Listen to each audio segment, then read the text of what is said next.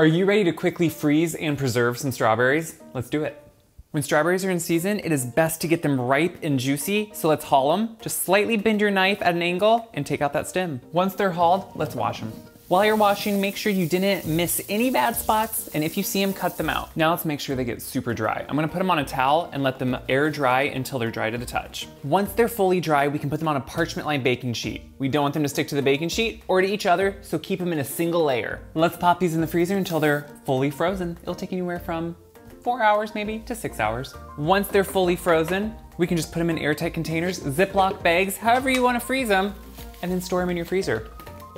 If you wanna make sure you get no freezer burn, use a vacuum sealer. That will get all the air out and let no freezer burn in. Now we're gonna have perfectly delicious ripe strawberries, even in the middle of winter. You can use these in jams, in smoothies, however you see fit.